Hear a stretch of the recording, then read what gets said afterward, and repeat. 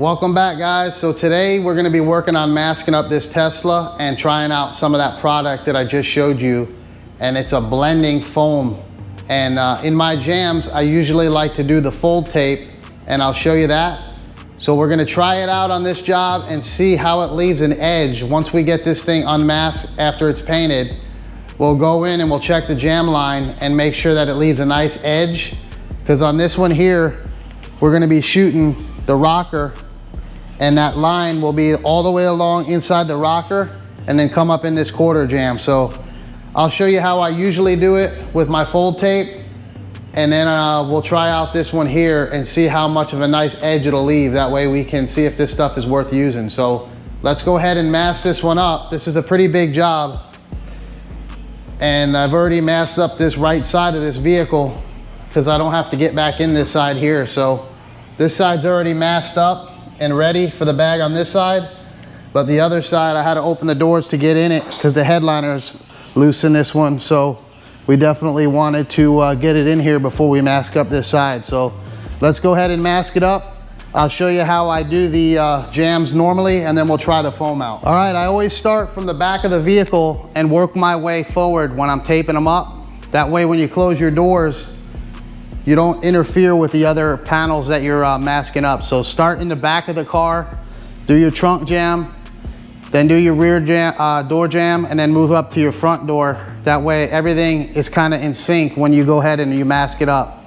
So we're gonna go ahead and back tape this quarter here. I like to back tape my jams. That way nothing goes inside here, and it keeps any dirt from blowing out of the jam, because that tape is stuck nice and tight on this here. So this is how I do my jams on the back tape side of it.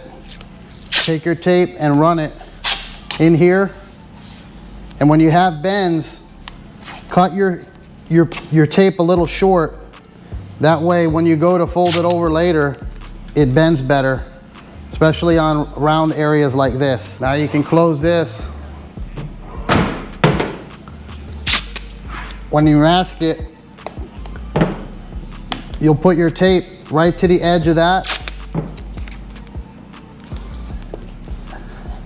and then it seals this up nice and tight. That way no dirt comes out, and you can put a little rip in it. That way this bends a little better. So all right, so that's how it looks when it's all done.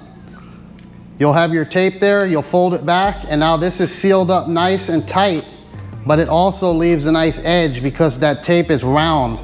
So that's how I do all my stuff when I back tape it. So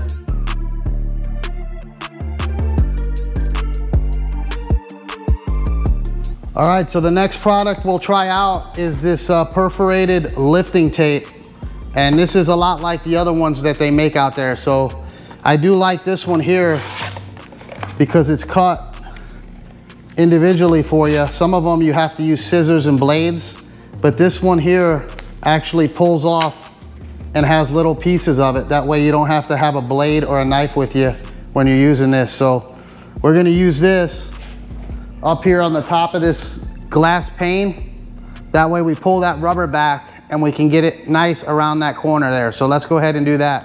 When I'm doing this, I usually don't go any bigger than a 6-inch span with the lifting tape like this. To me, it works better when you do it in small sections, and then you'll overlap it, because when you go in there with a big long one, it seems to want to pull out of the top or the bottom when you're doing it. So let's go ahead and do that.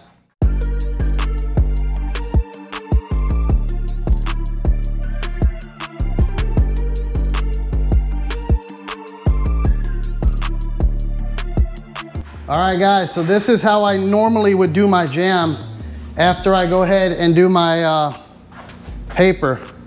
I'll run my 6-inch. I'll make sure I run my 6-inch nice and straight, just in case this doesn't work perfectly.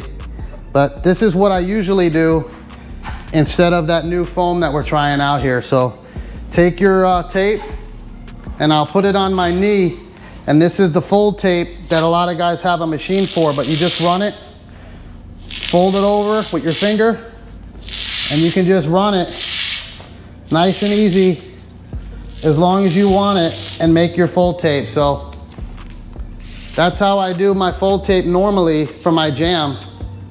and that gives you a nice smooth edge when you're making your jam line. So it folds over the one side and keeps this side sticky. And normally I would stick this in here like this, and it would flutter nice and easy and to give it a decent jam line. So instead of using this today, we're gonna try out this one here that they're making here from Mirka, and it's kind of almost like it because it has the sticky in the middle and both sides are the same as almost like this stuff here. So you'll put this inside this jam like this to basically do the same thing as the fold tape that we're used to using. So let's go ahead and do that and try it out.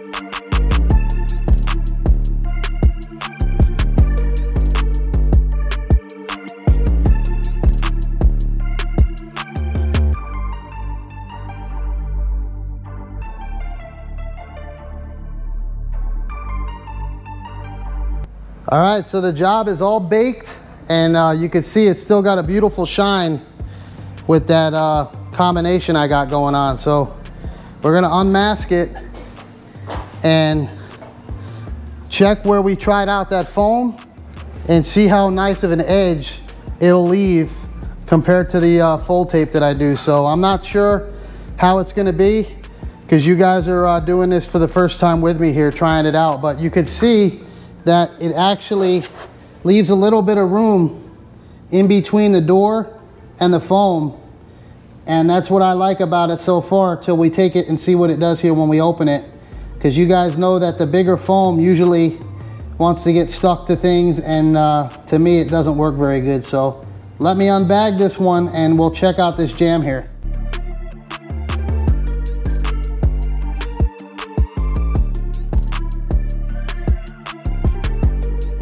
So you can see the fold tape did a good job and it held up, and it's a good quality product, and did what it needed to here. So you guys can see it pulled that rubber back enough to paint this without having any problems. And you guys will see here how it works when you pull it out.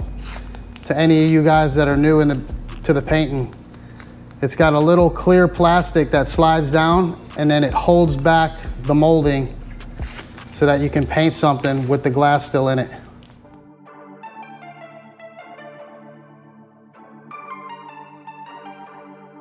All right, so the jam didn't come out too bad.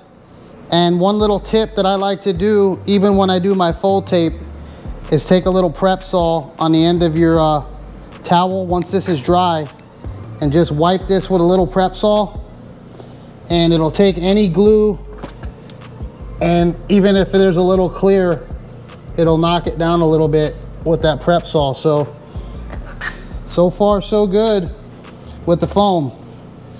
And you guys can check out the prices on it. I'm not sure what it is, but they definitely said it's cheaper than the other stuff. So definitely not a bad product. You could also hit it with a little compound to knock down the edge and polish it up if you have to. But this one came out pretty good. You guys can see It's got a nice shine to it along that lip, and it held tight, so not bad.